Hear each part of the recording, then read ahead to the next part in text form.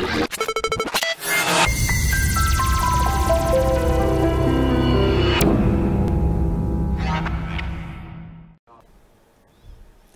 tổ chức lễ hội mùa thu huyện Bát Xát năm 2022 vừa tổ chức họp bàn công tác chuẩn bị các điều kiện và thống nhất kế hoạch chi tiết triển khai các hoạt động sẽ diễn ra tại lễ hội.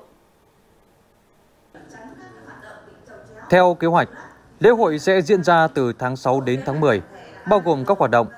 trại sáng tác ca khúc về Bát Xát, ngày hội du lịch trải nghiệm Lê Tây Nung,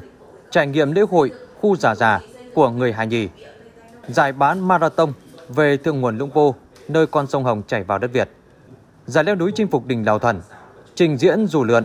chèo sắp, camping. Lễ khai mạc dự kiến được tổ chức vào ngày 27 tháng 8 tại trung tâm xã Y Tý. Cuộc họp đã thống nhất công tác chuẩn bị cho từng hoạt động của lễ hội, lập sơ đồ tổng thể nơi diễn ra các hoạt động, công tác đảm bảo an ninh trật tự, an toàn thực phẩm, an toàn giao thông, thành lập các đội hướng dẫn hỗ trợ du khách. Với mục tiêu cao nhất là lễ hội diễn ra chu đáo, mang đậm bản sắc văn hóa các dân tộc, tăng cường quảng bá các sản phẩm du lịch đặc trưng đến du khách gần xa.